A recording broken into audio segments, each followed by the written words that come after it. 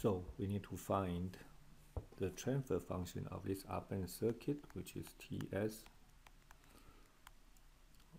equals to V O S V I S.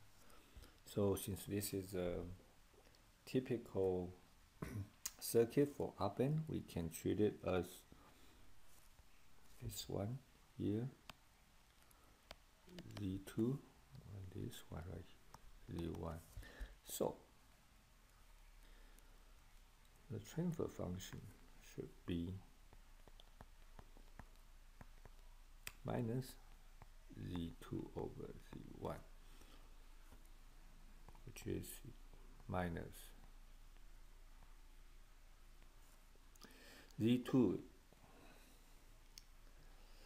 is the equivalent impedance for two impedance in series. So that's 1 over C2S plus R2. And Z1 is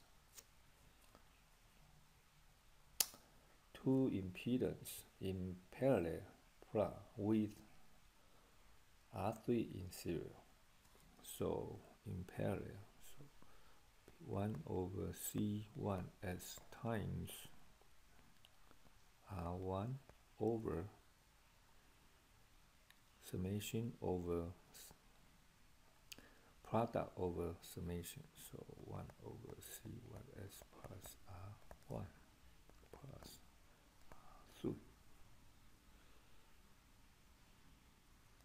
Okay.